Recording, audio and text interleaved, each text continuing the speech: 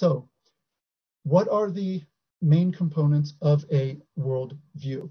Again, now before we go into this, just to make it clear, everybody has a worldview, just like everybody has a language. So human beings, part of what makes us human, as we'll talk about, is our capacity to acquire and use language. There are currently some 5,000 languages existing in the world. Many of them have only a few hundred speakers and are at risk of dying out as soon as those speakers die.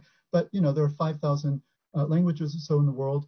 Every human being has at least one language. Many people grow up, actually more people in the world grow up bi or trilingually than monolingual. Strikes many Americans as odd because most people in America are monolingual.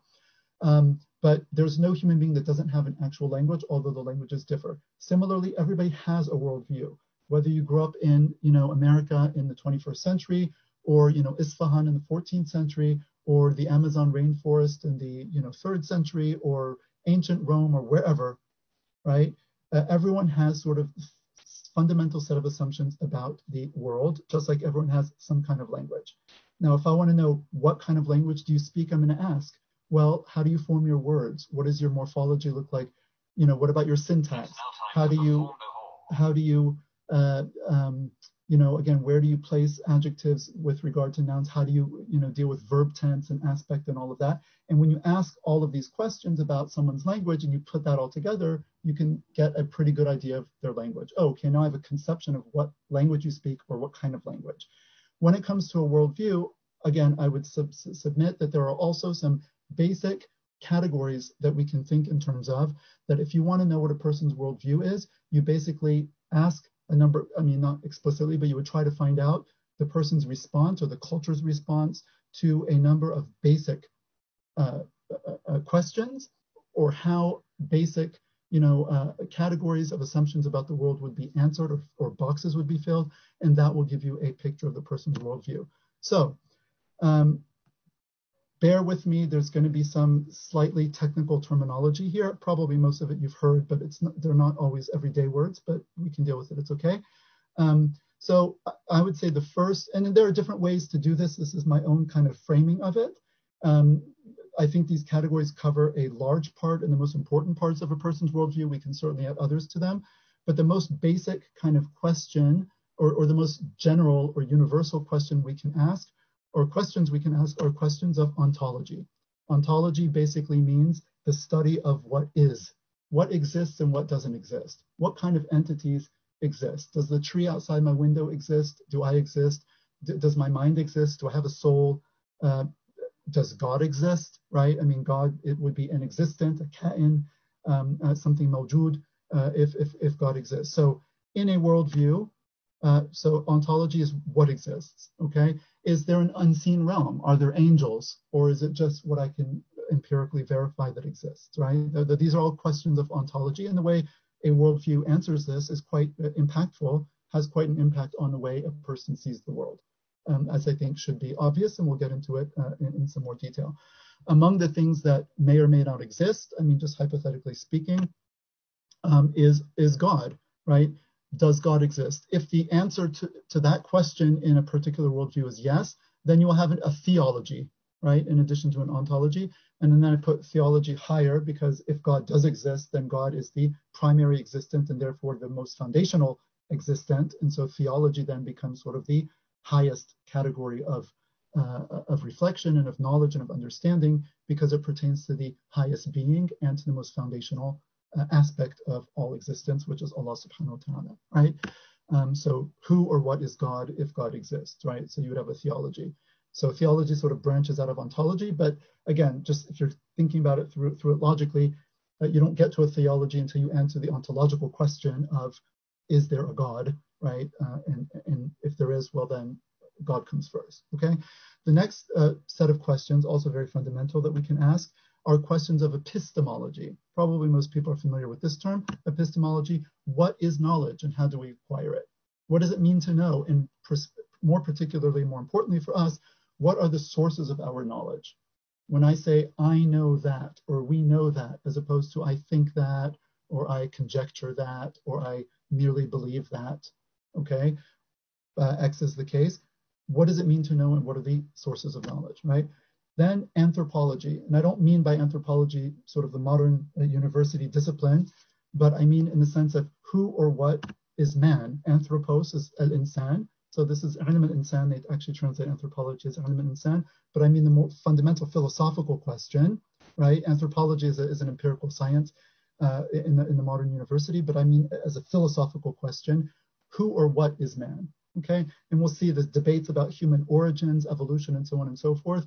Many people just dive into this as if it were a purely scientific question, which is to concede so much ground to the materialistic view of the world, as we will come to see, that people don't understand that this is first and foremost a philosophical question, and the place of science in answering this question is going to depend on your philosophical answer to the question first and foremost, before getting out like DNA evidence and going through the fossil evidence and all of that. So anyway, anthropology. Then we have the question of teleology. So is there a purpose? Telos means purpose, ghaya they would say in Arabic.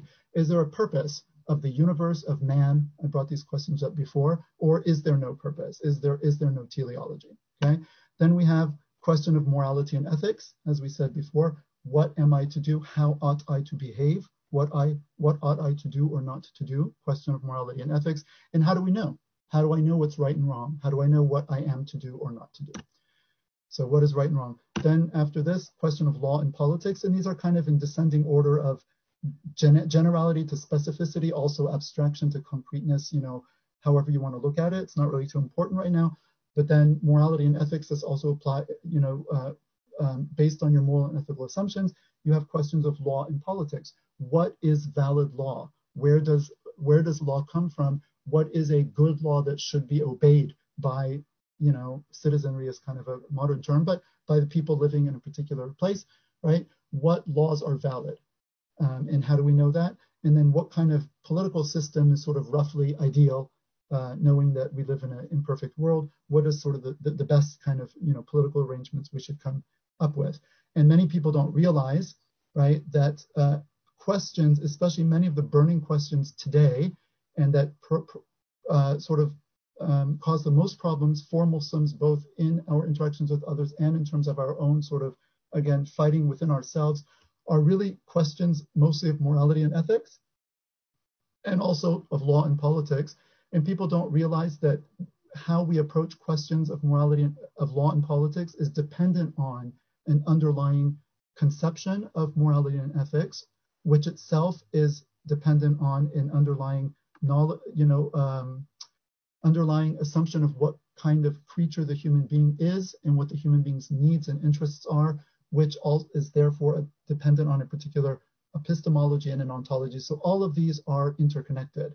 And it's a mistake, and I think it's a very grave mistake that many Muslims today are making when they start to deal with particularly these lower order questions. I mean, lower order not in the sense that they're less important, but in the sense that they are derivative from higher order assumptions about the world, right? Many people dive into morality, moral and ethical questions, and legal and political questions, and just argue about them on the surface without understanding that, again, the difference between one person's view and another really does go back to much more fundamental assumptions about, again, on these higher levels, ontology, either higher or like deeper lying, however, you want to look at the metaphor, ontology, epistemology, anthropology, and so on.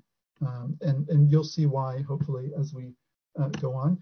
And then there's a question, I put the last one, the question of aesthetics, which might be kind of unexpected here in otherwise what is otherwise a very kind of philosophical and dry terminology so far. The question of what is beauty and what is beautiful. And I always say that you can actually tell a lot about a culture and about the worldview of a people or of a civilization by looking at what it regards as beautiful and therefore what it produces as art, right?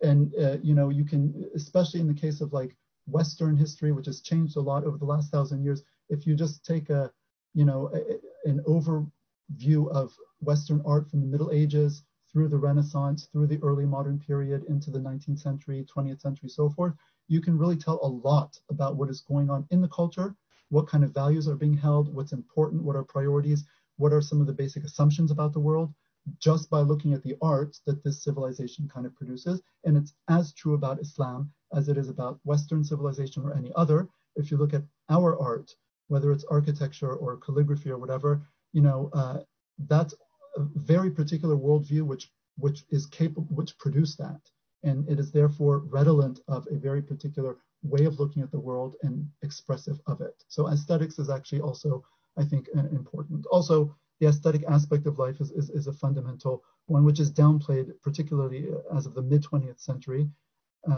which is why anything built in the 1950s and after is usually very ugly. Anyway, at least for a couple of decades, you get very ugly architecture.